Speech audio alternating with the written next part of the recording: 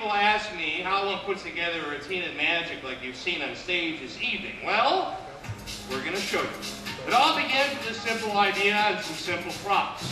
Now, like anything else, when you learn an art form, you start at the beginning. For example, you want to take piano lessons and start off by learning Beethoven's Concerto No. 5, and magic's no different. You want to start off by learning how to saw someone in two, explaining why so many magicians have half-sisters. You begin with some simple props like a tube, a table, and some step stools. You can then use those items to create your first magic effect, such as using the tube to make 1 foot vanish.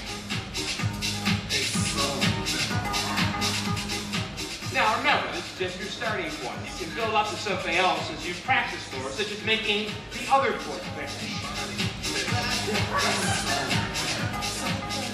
Now I realize either one of those on their own isn't all that impressive, but when you combine the two together, well, that's when you have some magic.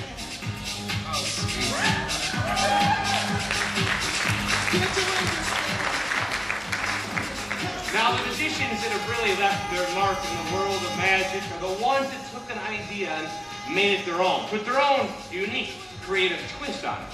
For example, instead of having no feet like you just saw, I could have women's feet. If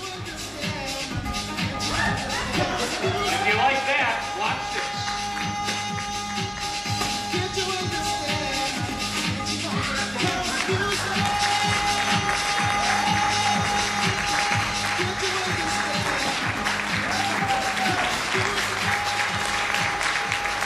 Thank you. Thank you very much. Thank you.